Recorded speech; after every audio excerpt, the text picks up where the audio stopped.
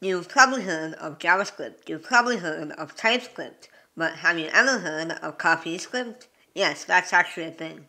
CoffeeScript is a language that compiles into normal JavaScript. It adds nice little features on top of the JavaScript inspired by other languages like Ruby, Python, and Haskell. These features makes code readable and more easier to write. In CoffeeScript, the if, switch, and for expressions return a value. This means that you can get rid of unnecessary braces and parentheses, and you can do more things with less code, which is what every programmer wants.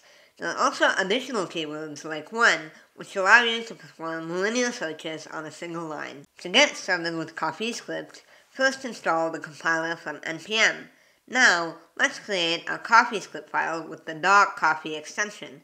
Now, let's create a simple script that cubes an array of numbers.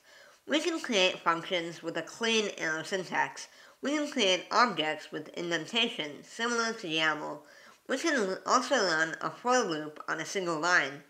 And we can use a space instead of parentheses.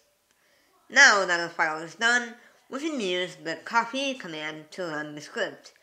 You can also compile the coffee file to a JavaScript file using the -c switch.